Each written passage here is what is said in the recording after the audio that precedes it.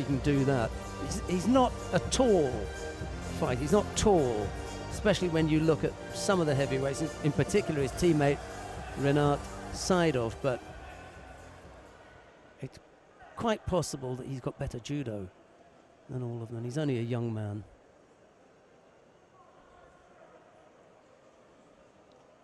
"20 kilos lighter, and he could be really dangerous." He's a strong young man.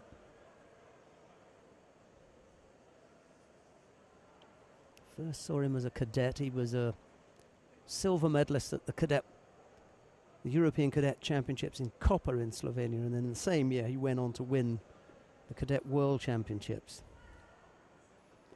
So we've known about him for a while. He's been showing some promise. Dave Brown is the referee in the middle, taking control of this super heavyweight Grand Slam final. Big Makikomi. And it's Faicel Jabala who throws Anton Kribovokov.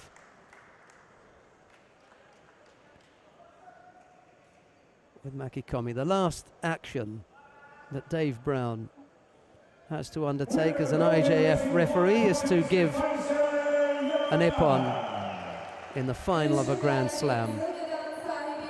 He's had a terrific